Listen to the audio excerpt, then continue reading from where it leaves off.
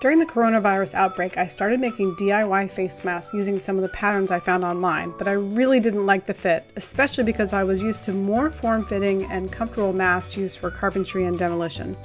So I designed what I'm calling the Best Fit Face Mask. It's more form-fitted onto the face, and it has adjustable elastic ties around the ears to fit a wider variety of faces.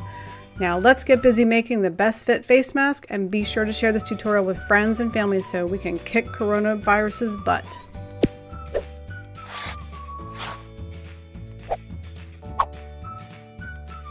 During this time, the safest thing to do is for you to stay home.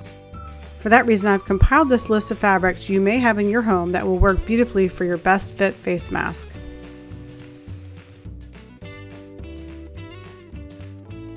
Inside really good fitting face masks is usually some type of flat wire, and I've experimented with a couple of different materials to see what would work best.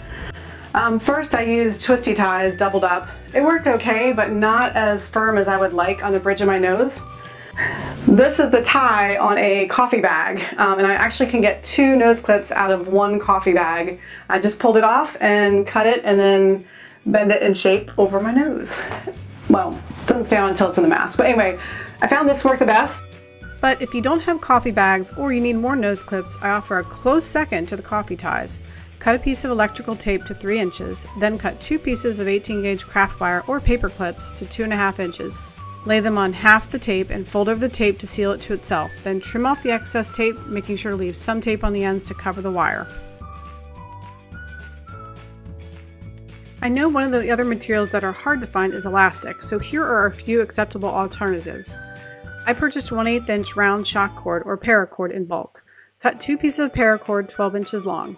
If you can't find paracord, you can cut t-shirts into 1/8 strips, then stretch them out to 12 to 13 inches.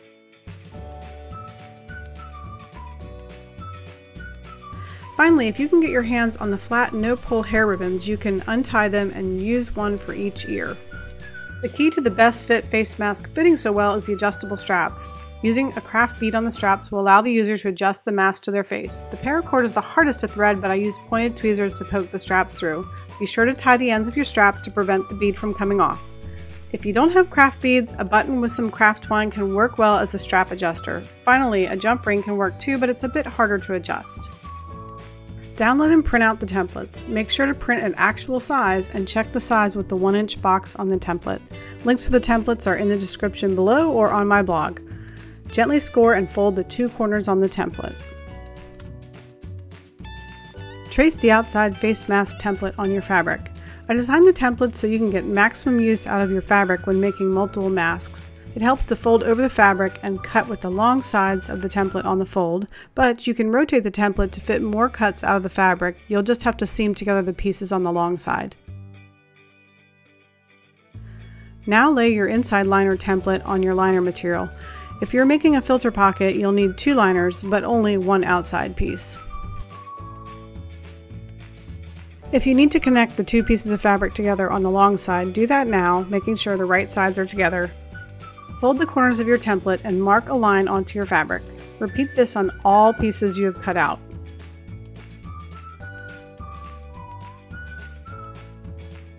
Stitch along all the marked corners. If your fabric is printed, be sure your right sides are together.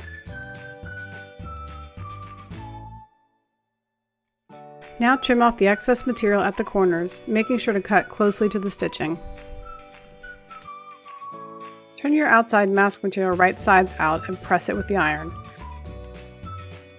Now lay the liner on top of the mask, making sure that the angled corners match for the nose and chin. Insert the liner fabric into the outside material and align the points and angles. Then center the liner so there is an equal border of outside material around it. Open up the mask to the center. Fold over the outside material once to touch the edge of the liner. Press and then fold over the material a second time, this time over the liner. Continue pressing around the entire mask.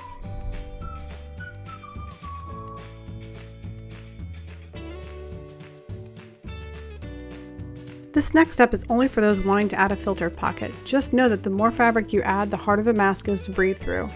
Fold over 1/2 inch of the material twice at the ends of the second liner. Press it with the iron. Now stitch over both sides along this edge to tack the fold over in place. After stitching, insert the filter pocket on top of the liner, matching all the corner points. Then tuck it under the pre-ironed edges. If you need to, iron the edges again. Locate the nose portion of the mask. Remember, this is where you'll be inserting the nose clip. Flatten the nose clip and tuck it under the iron edge of the nose area. I inserted a pin to hold the clip in place, but be careful not to put the pin all the way through the outside fabric layer so as not to add any large holes in the mask. Stitch along the edge of the fold, being careful to avoid stitching onto the nose clip. Rotate the mask and stitch along the chin side of the mask. Now flip the mask over and feel for the nose clip. Sew a few stitches to the left and right of the nose clip to keep it from sliding around in the mask. Double fold the ends of your mask. Be sure to avoid the filter liner if you have one.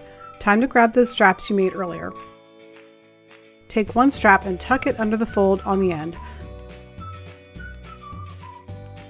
Stitch along the edge of the fold, taking care not to stitch over the elastic.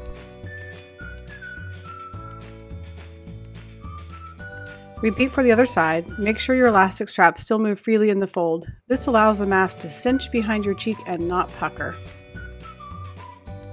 This concludes your tutorial to make the best fit face mask. If you end up making these to sell or donate, please send me an email so I can add you to the database, and please share this video with a friend or 2 or 3. And most importantly, please stay safe out there. Thank you so much for watching this video. Be sure to click that like button below if you liked it. And hey, don't forget to click that subscribe button up there, and you'll never miss another DIY video tutorial from Pretty Handy Girl again. Speaking of not missing anything, I'm on all these social channels. Come find me at Pretty Handy Girl.